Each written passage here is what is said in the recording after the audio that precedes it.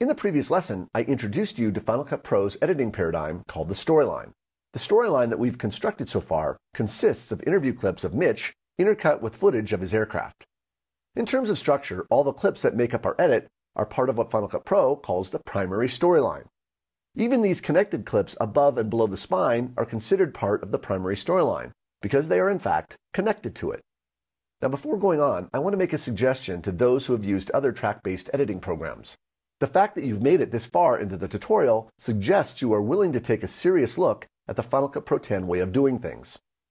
If your only point of reference is a track-based editing program, Final Cut Pro X's new paradigm will most likely be your biggest mental hurdle because every fiber in your being wants to associate the storyline hierarchy with tracks. But you must resist the temptation to do so. If you're willing to push beyond the initial discomfort of an unfamiliar way of thinking about editing, you'll soon discover, as I have, that going trackless is quite liberating, and in fact, can revolutionize how you work. In addition to the primary storyline, Final Cut Pro X allows you to create and work with secondary storylines.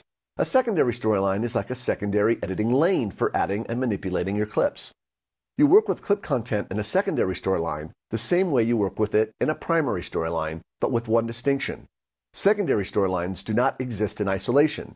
They are always connected to the primary storyline, which is what makes them secondary. Because of this, secondary storylines are also called connected storylines. I often use these terms interchangeably. Before we look at how you might use them, we're going to turn this lake clip into a connected clip. Right-click on it and choose Lift from Storyline or press Option-Command-Up arrow. This is a great command for moving clips that are part of the primary storyline and turning them into a connected clip. Final Cut Pro ensures that the project timing is maintained by adding a gap clip where the clip previously existed in the timeline.